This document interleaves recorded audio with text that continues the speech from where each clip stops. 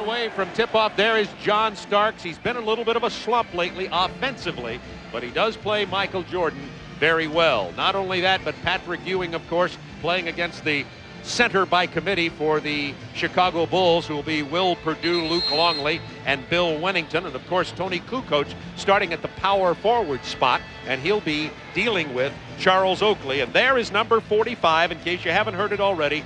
Jordan wore that number in junior high, wore it as he went to baseball for 18 months, and has returned with 45 because number 23 is retired and hanging above the rafters at the new United Center in Chicago. So Michael comes back to New York City. He loves playing. Perdue got a piece of that. Perdue with a block on Ewing early in the game. Kukoc on the run. Jordan, 15-footer. Look out. Jordan's return to New York City. These two teams could be matched up in the first rounds of the playoffs. Jordan is 2 for 2 to start this game. Finish on the break, offensive boards, take it strong. They're going to keep going to the well with Jordan and Starks. Double team. Oakley gets there too late. Oh, and did you ask, is he back? Oh, come on. What a move. On the double team, remember, Charles Oakley's a good defensive player, and Starks is quick. Will be challenged in all of the big games, taking care of the defensive board. Jordan starts out on fire. Michael is 4 of 5, has 8 points in the first quarter. He had 18 versus Atlanta in the third on Saturday night. And Harper out there. All three guys are great at playing the passing lane. Jordan, 16-footer. He's on fire. Michael Jordan. He only did it 9 times throughout his 9-year career. In place of Kukoc at power forward. 10 to shoot. Jordan, pull up. 13 points for Jordan. 8 to shoot. Jordan, pull-up jumper. That's a tough shot.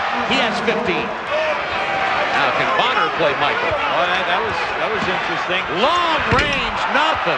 Michael says, yeah, he can stay with me. 40 seconds to go in the quarter. Jordan, he hits 3. What else? It's 20 first quarter points for Michael Jordan. It's not going to work. Everyone else must understand that they have got to finish the plays. Like that. Of course, that's Michael Jordan. Bulls were 0 for 8 in the second quarter. Tendency to always let you back. But you must shoot 5%. Just like that from Michael Jordan, who has 24. Ewing being played by Pippen. There's the double team. Right into the arms of Jordan. It's 2 on 2. Oh, yes, and the foul. You know, Bob, that was like slow motion. He was just gliding because he knew that, just watch the step that he makes when he decides that he's going all the way.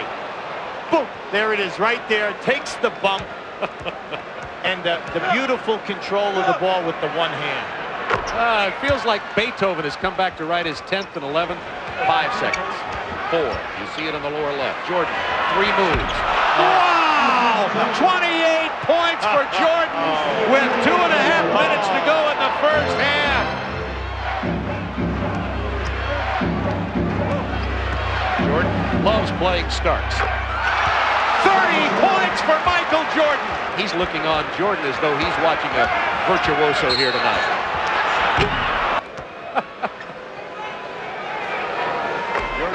Corey Blunt is in the game for Pippen. The reason they do not want Pippen to pick up another foul.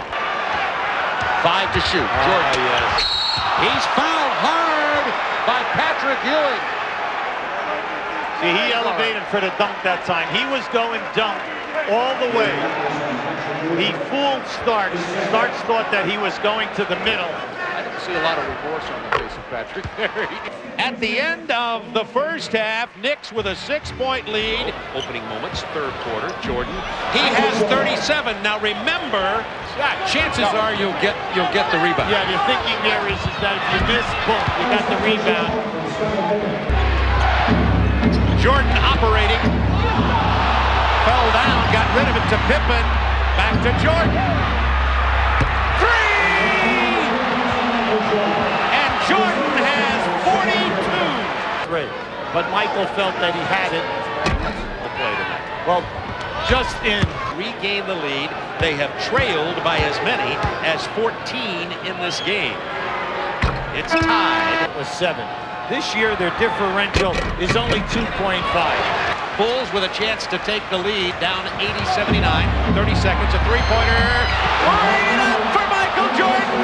He has 49 points. His next field goal will break the Madison Square Garden record by an opponent, and we're in the third quarter. He shot that from the garment. Isolated against Starks, carrying 5 fouls. Jordan from 16. There's the record.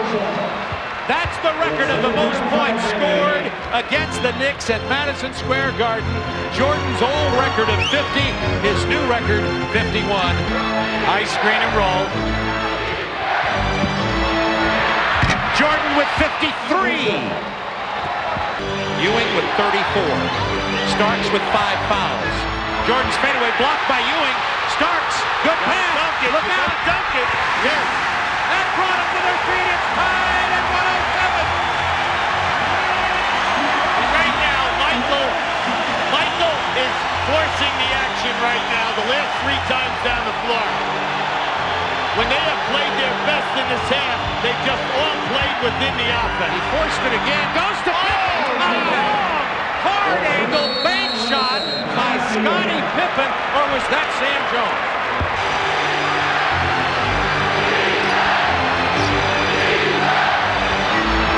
Jordan working on Starks. Got him in the air. Michael Jordan has 55. He had to work for that.